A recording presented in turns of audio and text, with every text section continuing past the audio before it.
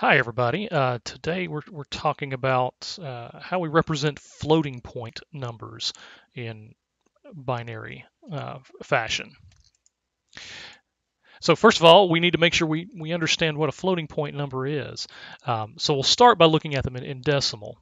So you've seen these before. They're things like 3.1415, or we can do them in scientific notation. So something like 6.022 times 10 to the 23.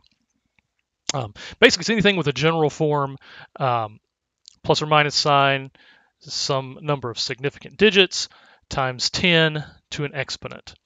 And really the important bits here are the sign, the significant digits, and the exponent, because the times 10 part is kind of implied there.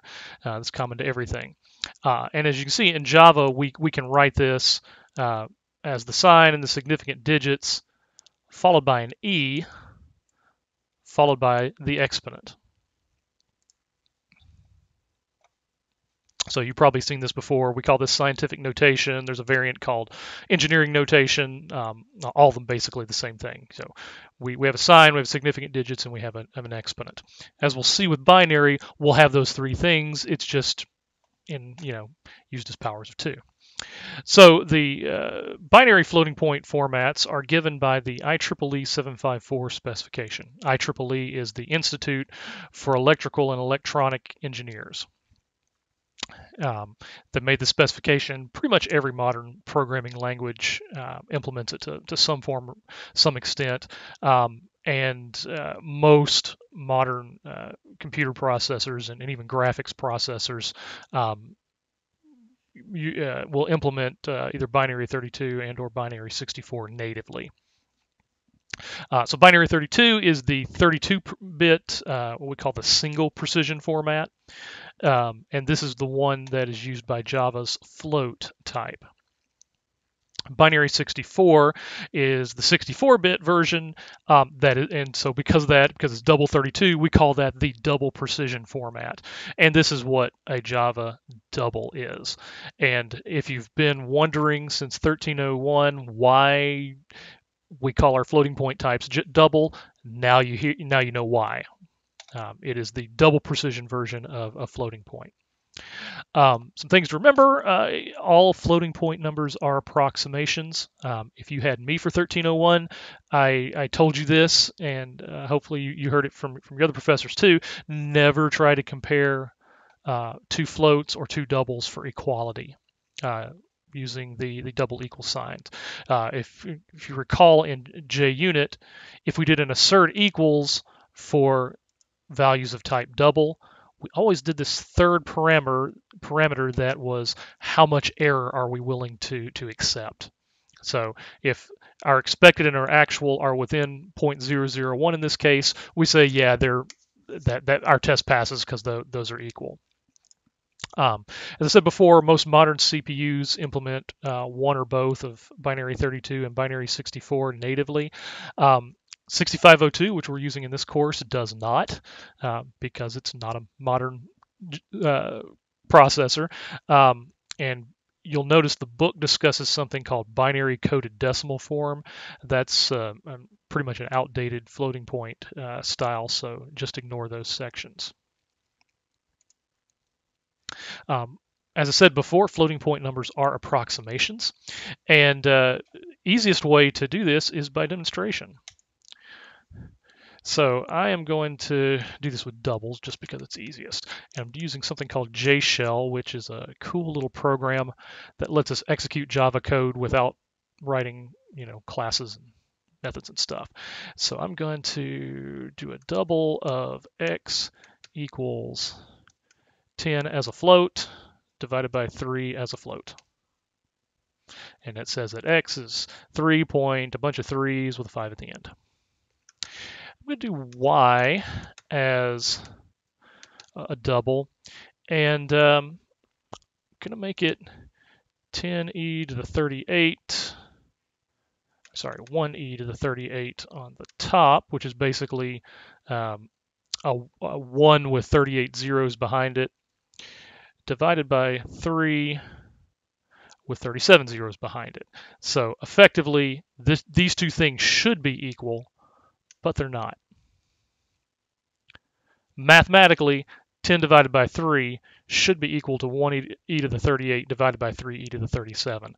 But as we see, they are not when they're computed out using double precision math.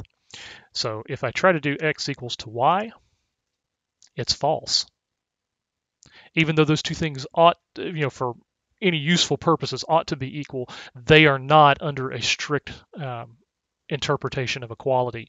And we have to be cautious about that when we write Java code or C code or any code that uses a floating point data type.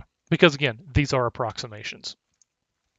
And this slide is basically doing what I just showed you using JShell. A little bit more on float and double. In Java, any time we write a floating point literal, it is interpreted as a double data type by default. So if I were to write 3.14 in my code, it's automatically a double. If I wanted to interpret it as a float, I actually have to append the letter F at the end. So you might want to keep that in mind, might be useful later on. All right, now to talk about how we can represent these things in binary. And we're going to do this with the 32-bit version just because don't want to be writing out 64 ones and zeros. It's bad enough if we're doing 32 of them. But the concepts are the same whether you're doing float or double. So what we're going to do is we're going to take all of these pieces, a sign bit, some number of significant bits, and an exponent, and we're going to pack that into a 32-bit value. And roughly it's going to look like this. So we have a number that is, again, in binary, 1.010011 and a bunch of ones and zeros after the decimal point, times 2 to some binary exponent. And we're going to pack those into a 32-bit value with a sign bit first, followed next by 8 bits for the exponent, followed by 23 bits of the 23 of the significant bits. And as you'll notice, we only store the bits that come after the decimal point place. There is always an implied 4th bit of precision that is a 1 in front of the decimal place. And I'll show in a later slide why we can get away with that. It's a cool hack, cool trick that the designers of this format came up with, where they could store 23 bits of precision in only 24 bits of precision in only 23 bits. All right, so how do we take this binary representation of a floating point and decode it into a decimal representation? So we're going to have a long-running example, and I'm going to ask some questions as we go along. So here's a 32-bit value. We could interpret it as a 32-bit integer, but in this situation, we're going to interpret it as a 32-bit floating point. First question is easy. Which one is the sign bit?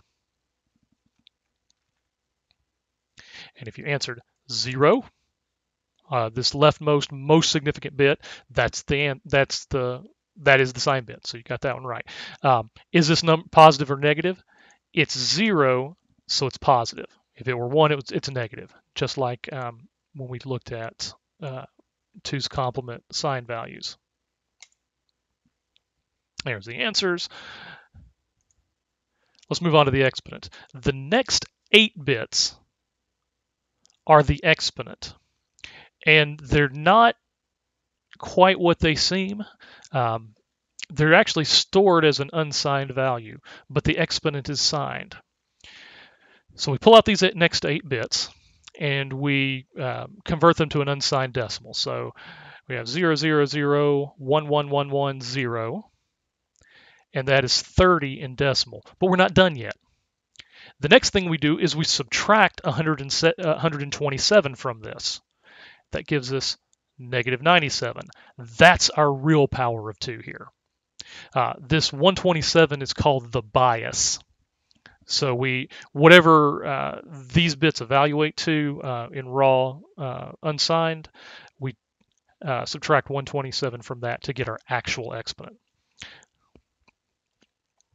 So in this case, when we decode the exponent, the answer is -97.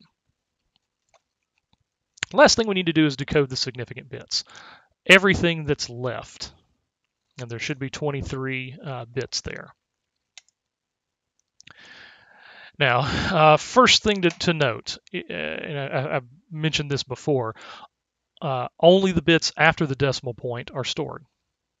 There is an implied 1 in front of the decimal point, giving us 24 bits of storage. The reason we can get away with this is we can always adjust our exponent to make sure that there is a 1 right in front of the decimal point. So for example, what if our significant bits were 101, 0011, point, a bunch of other stuff, times, in this case, 2 to the third. We can take that decimal point and shift it this way, adding to our decimal to adjust for it. So we took our decimal point, we shifted it 9 to the left, that adds 9 to our exponent of 2.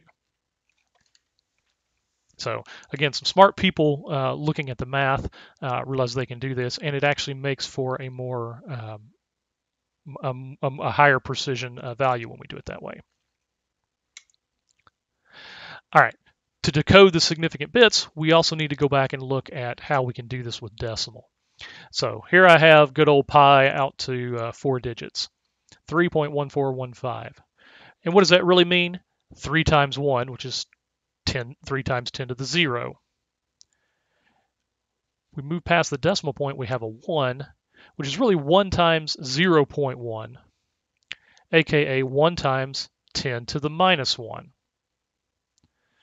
For the 4, it's 4 times 0.01, which is really 4 times 10 to the minus 2. The 1 here will be 1 times 10 to the minus 3. The 5 will be 5 times 10 to the minus 4. So hopefully you've seen this. I mean, this is coming back from algebra and whatnot, but that, that's how it is. The minus 10, the 10 to the minus 1 position, 10 to the minus 2 position, 10 to the minus 3 position, 10 to the minus 4 position, and so forth. We'll do the same thing with binary, except now we're powers of 2. So we're looking at this as 1 times 2 to the 0 there, which is 1 times 1. 1 times 2 to the minus 1. 1 times 2 to the minus 2 here. 0 times 2 to the minus 3. 1 times 2 to the minus 4. 1 times 2 to the minus 5. And what that becomes out to is 1 times 1 here, 1 times a half, 1 times a quarter, 1 times an eighth, 1 times a 16th, 1 times 1 over 32. If we add all that up, we get 1.84375. And that's our answer if we decode the significant bits. Now we can put everything together, and we have positive, because it was a positive sign bit, 1.84375 times 2 to the negative 97. If we multiply that out, which I've done here, it comes out to something like 1.1636 times 10 to the minus 29 if we go to a more conventional decimal representation. All right, let's go the other way. So we have a decimal representation with things that might be after the decimal point as well. Let's convert that to binary. And again, we're going to start with an example. Here's 7,234.6875. The first thing we do is convert this part. And we're going to do it just like any other integer. And hopefully you know how to do that by now. And I'm just going to do without proof that 7,234 is 111,000,1,000,010.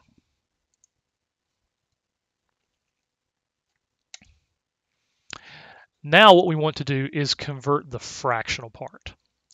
And just as a reminder, this is the integer part or the whole part from the earlier slide.